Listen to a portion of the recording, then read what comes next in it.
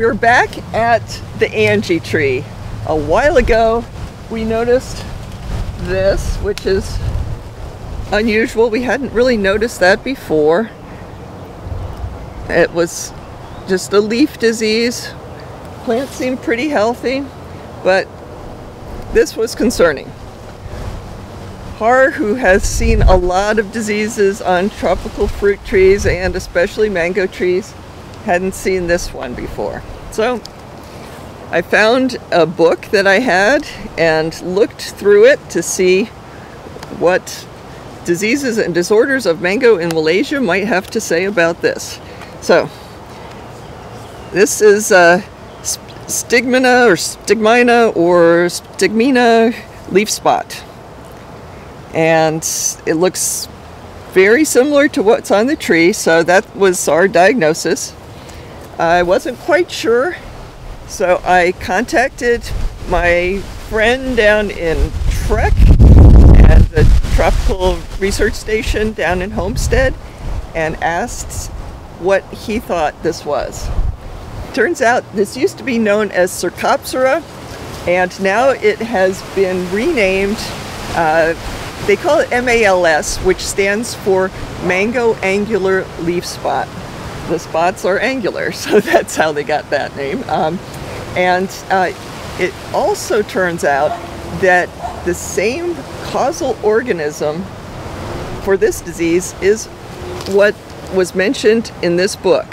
So basically, this was just another name for the same disease, and this disease is really common all around the tropical fruit growing areas of the world.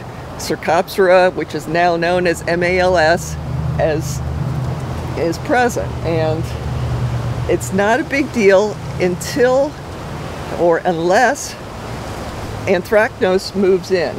You know, these leaves have like little abrasions on them from the MALS, and Anthracnose can move into those spots and become a problem. So if you notice Anthracnose moving in on your leaves, it would be an indication to treat the Anthracnose. And if you're really bothered by the MALS, even if you don't have Anthracnose, you can treat that with a fungicide. Both the MALS and, of course, Anthracnose are funguses. So one thing I wanted to sort of clarify is that this is Angie, and people have expressed concern that Angie is particularly susceptible to this. It is not. Angie is actually known as a rather disease-resistant variety. It's just that this particular tree and this particular location is where we noticed this disease first. And in fact, after we saw this, we looked at this tree right across the hall, so to speak, and saw that this is fruit punch, and obviously it also has the same disease. So a lot of the leaves on the tree are healthy. It just has some spots that have this particular disease. So if you notice this particular disease on your mango tree, don't worry. It's very common. It's not going to kill the tree or anything like that. Most people just live with this MALS, and if Anthracnose moves in and becomes a problem, treat the Anthracnose.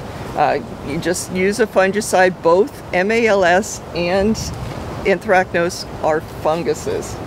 So if you only have MALS and it's really, really bothering you, the first thing you could do is trim off the affected leaves and also open the canopy up to light penetration and air circulation.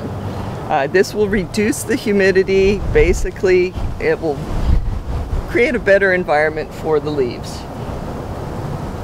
If that doesn't work well, you can spray with a fungicide, since MALS is also a fungus, and hopefully you'll get the tree that looks really good, pleases you.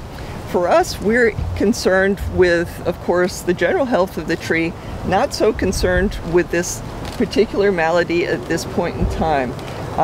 It still produces fruit. It shouldn't really significantly affect the production of fruit. It's a healthy tree. It just happens to have this on some of the leaves, and we'll check back on the tree and see if it goes away on its own with the change in weather.